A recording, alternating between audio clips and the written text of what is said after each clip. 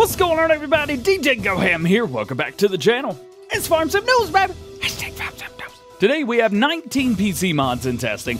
We've got 29 console mods in testing. All those 11 mods were released today. We've got updates on the whereabouts of Sandy Bay. The new DLC will be here in exactly 2 weeks. Black Sheep Modding have added 4 new models to the Wood Chipper pack. Plus, Lancey Boy is hard at work on Stone Valley for consoles. Let's check it out. In testing for PC, we have the Bommet U473-2, Bossini B280, Bossini B350, Extended Driving, Fire Extinguisher, Fuel Store, Rower's Farm, Hay Cutter Dolly, Horse Slurry Tender, Hose Tray, Johnston Brothers Modular Trailer, Liquid Silo, Lizard N235, Seasons Geo Central Europe Simplified, Seasons Geo Oklahoma, Seasons Geo Oxfordshire, Seasons Geo USA Simplified, The Old Farm Countryside, and Unia Gruzadas Pack. In testing for console, we have the Agco NG1100, Agrimass AP30, Brimmer FP Pack, Bree Refilled Commander 28, Brochard EV2270, Crater Lake,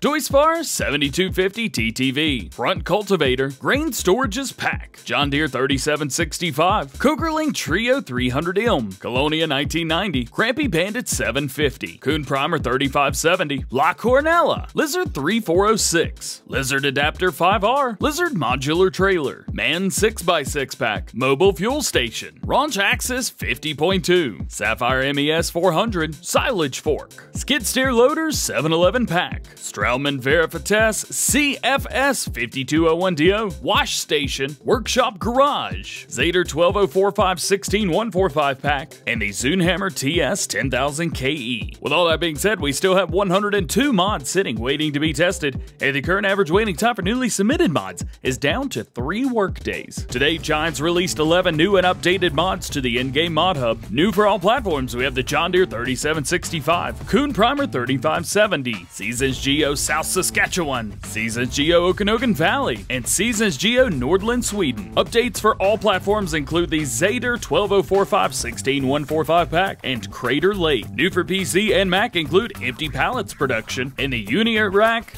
112. And finally, updates for PC and Mac include the Duchesson Trailer 16T and Small Sawmill. I've already made a video showing off and reviewing the new mods and going over the changelog in the updated mods, and you can find that video linked below. You may have noticed that Sandy Bay was not on the testing list today. That is because it had failed its first round of testing.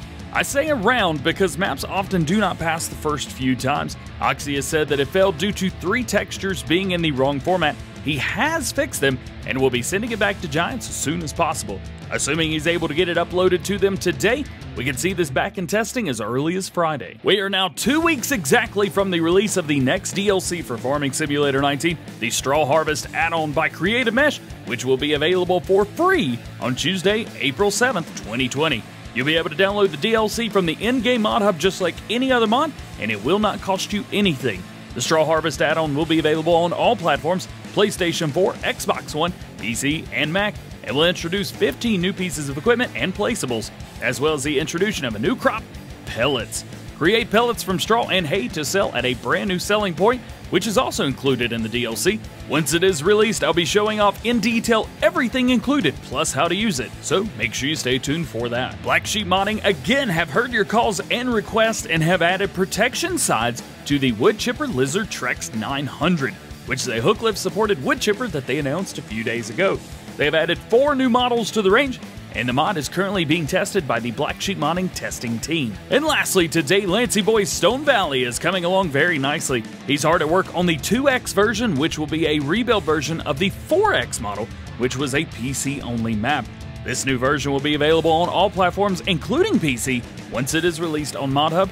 This will be the perfect map for those of you that like Stone Valley, but maybe the 4X version is just a little too big. Well guys, that is going to be it for today. I hope you've enjoyed. If you did, make sure you drop a like on the video, get subscribed to the channel, join the GoHamFam. Make sure you turn your notification bells on as well so that you never miss a Farm Sim News or daily Farming Simulator video here on the channel.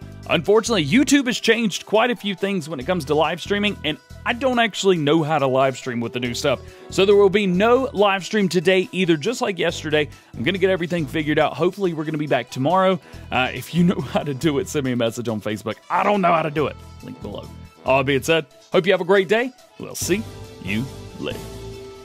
Peace.